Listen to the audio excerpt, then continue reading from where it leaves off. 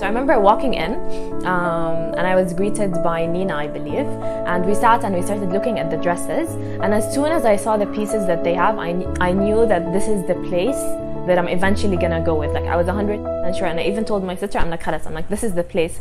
My story started during the peak of the COVID pandemic. Both experiences were fantastic because all the girls had so many different styles for me to try, and I really got to see what was best for me with a team of amazing stylists. The funny thing is that that dress I had in mind that I wanted to wear for my wedding was completely different than the one I went with. But that dress, I just wanted to pause the video, zoom in on all the details.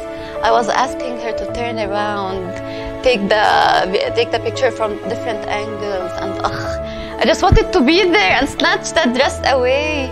But the last one that I tried on, like, as soon as I stood and I turned to the mirror and I looked at myself, خلاص, like I imagined myself on my wedding day.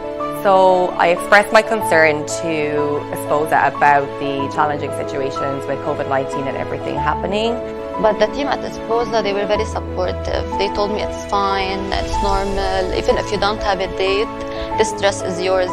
And Esposa were so phenomenal at understanding the situation and just making sure that I was going to have my perfect dress for the day. I believe like COVID brides are not like other brides because we had it was very uncertain. We had some really hard days where we didn't know what's gonna happen.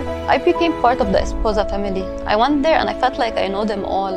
For 8 months, I think we became a family. They know me so well.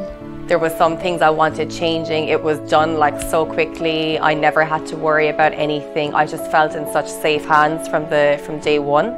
So I believe the biggest thank you goes out to the Esposa team, because without them, this journey wouldn't have been as amazing and fun as it was.